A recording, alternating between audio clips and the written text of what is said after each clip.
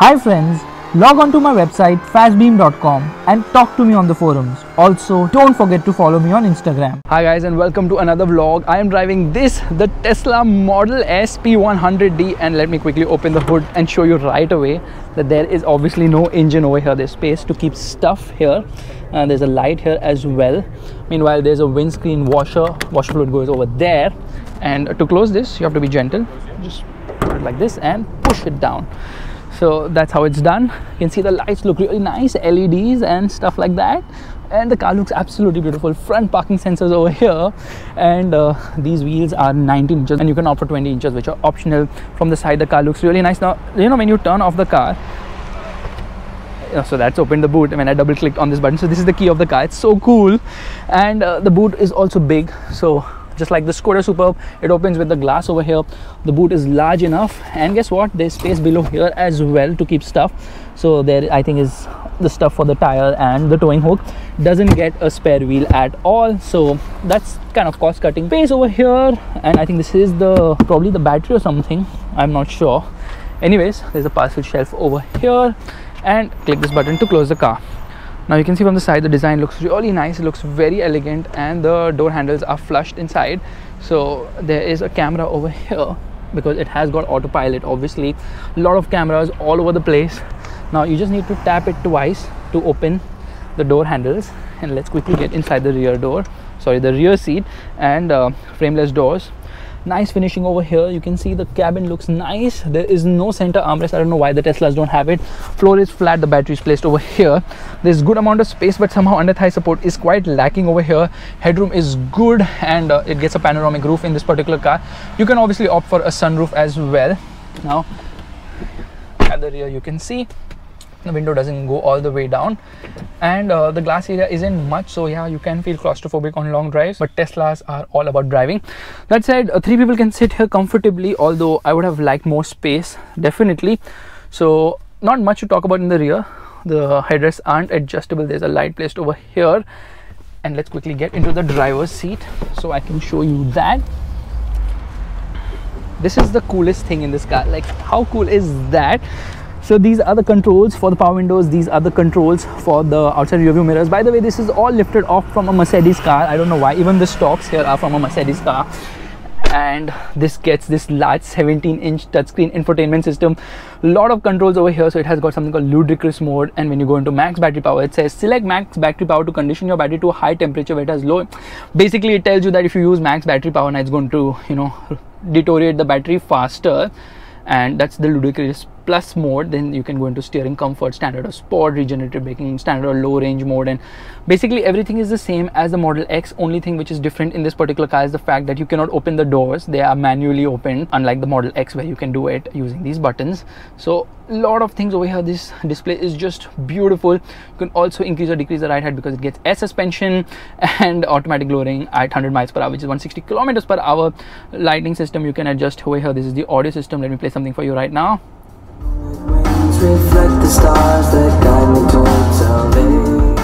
The audio quality is just phenomenal. So this is in Fahrenheit, and basically you get into control large map. This uses Google Maps. Good camera system over here, and you can pair your phone. A lot of cameras actually. You can decide what camera view you want. You can browse the internet. So this is Tesla's own website, which loads, has a browser, by the way, and it'll tell you how much consumption is happening. Maps is over here, audio system is over here. Beautiful screen, like really very nice. Get into control. Basically, I want to always see this when I'm driving, which is the driving part. Acceleration, ludicrous, insane. So this is the steering wheel of the car, similar to the one on the Model X. So these are the controls to operate the multi-information display. Tell you whichever mode you are into, browsers, temperature, fan speed, blah blah blah, contacts and stuff like that. On the left is for the audio controls, and you can increase the volume, skip tracks and stuff like that. It says P100D over there. These are the stocks which have been lifted again from a Mercedes-Benz. This is for adjusting the steering reach and rake, and this one is for the wiper. Meanwhile, this is for the autopilot as well as the cruise control. Now let me use a wiper and show you. So the wipers work well. Dual blade wipers, obviously. On this car, auto dimming inside rear view mirror. This is very slim, and it also gets a mirror here which is kind of small, and gets light here as well. The lights over here as well, you need to press them. Again, the sun visor over here. gets a light as well as a mirror, and the dashboard design is really nice. The air conditioning chills the cabin in no time. The door pockets are not there at all, not at the front, not at the rear, so forget having 1 liter bottles over here. Press this button to open the glove box, which isn't large enough, and there's a large place to keep stuff over here. You can easily keep I think ½ liter bottles. Nice design as well. Click it to close it, and this thing also opens like this to keep stuff. There's 2 USB plugs over here and a 12-volt charging socket as well. Twin cup holders over here. This is to slide ahead the armrest, but this doesn't open. So overall the feel of the cabin is like really very premium. It feels so nice. The seats are extremely comfortable, the front seats, and the headrests are not adjustable but offers good amount of support, so it will be able to detect people around. Yep. And apply brakes.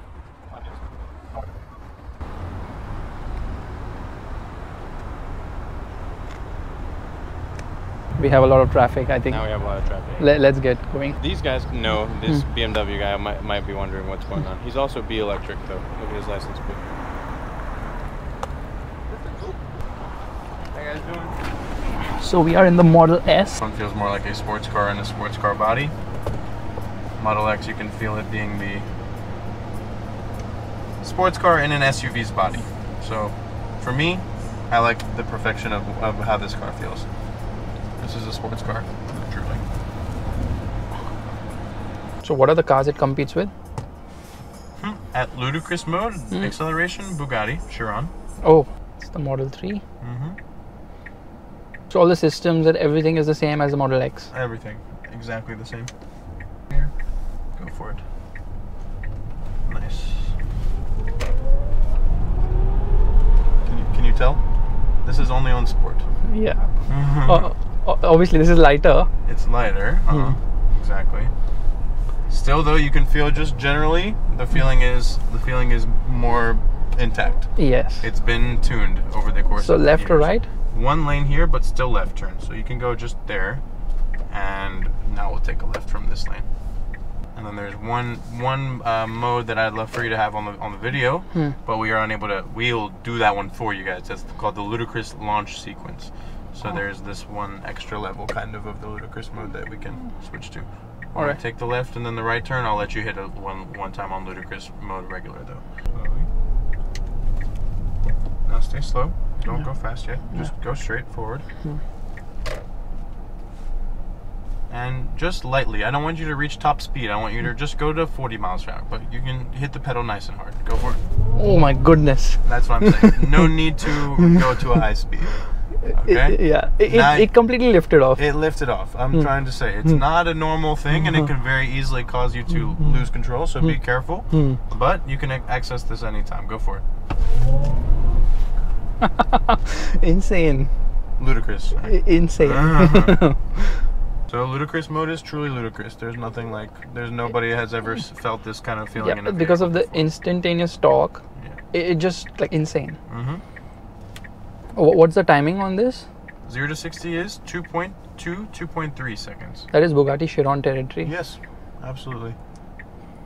And this car feels much tighter to drive. Not even as fully tighter as need be. What exactly is the range mode? What does it do? It limits the limits the AC and all these other things, and just keeps it at a more minor level. It's still there, but it's more minor.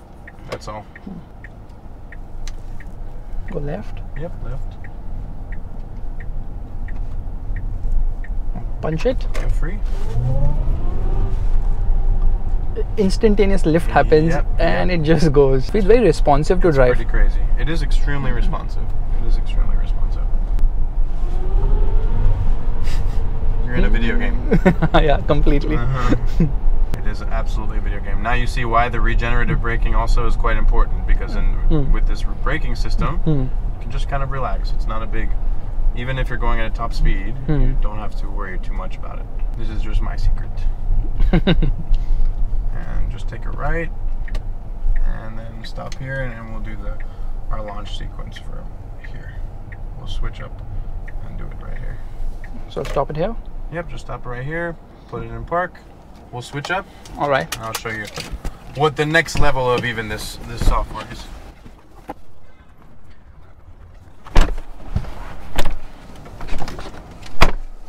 Because that is actually what we did was technically not the 2.3, 2.2. That was going to be probably closer to 2.5. 2.3, 2.2 is achieved after you hit this mode, and after you've also let your battery heat up to the proper temperature. So all this is necessary before it can do this, like the true Bugatti Chiron or Bugatti. All right. In general, so you control. First thing you do is you click max battery power. That's for short-term acceleration and performance. Yep. So you just click. Now you'll hear it's telling you heating. Estimated time is 20 minutes before the car reaches the optimal potential. Next. So 20 minutes it'll take to get ready, or It'll take to get ready. Yes. All right. And this is for the launch. Now this is the next thing. This is the Ludicrous Plus. Is what it's known as.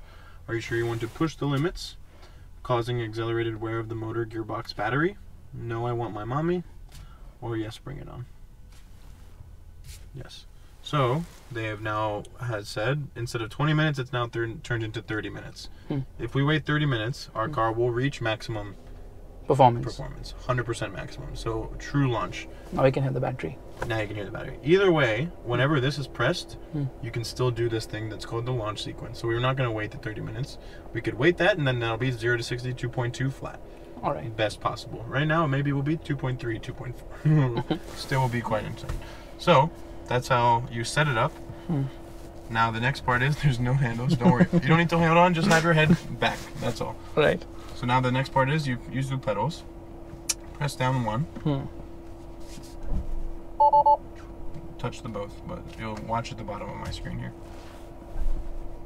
Launch mode enabled. All right.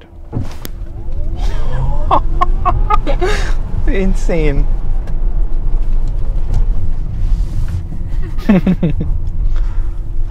So that's it. That is the launch mode. If you wait 30 minutes, it will just be that, but at a maximally fully heated battery. That's the difference. So that's how you achieve speed of the Bugatti. Okay, launch mode enabled. Oh my goodness. It's like a rocket takeoff. It is exactly like a rocket takeoff. So what is the pricing on the Model S? Model S starting 74,000. This car that we're in is base price 135. And so $74,000 is for the one which 75D. is 75D. And you just have the 75D and the 100D and the P100D right now. Yep. 3 variants. And more than right now, I think that this will be the same as how it will stay. It will not change probably from this. Maybe in the far future we'll have more battery option. I don't think that it will be. And the one which is coming, I think the Model Y maybe. The sports car.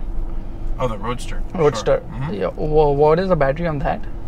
Nothing revealed yet. 200 kilowatt hours supposedly. Oh, that's double. 200 kilowatt hours. So it's going to be 600 miles, 620 mile range, and 0 to 60 1.9, all-wheel drive, everything. So that car will be one for the books when it comes out. So That'll be like the P200D. P100D essentially is what that is. You got it. So you can imagine if this is like this, then that one will be pretty crazy. Because that'll be lighter as well. It will definitely be lighter. Smaller with a convertible. It will be ridiculous. And just as quiet.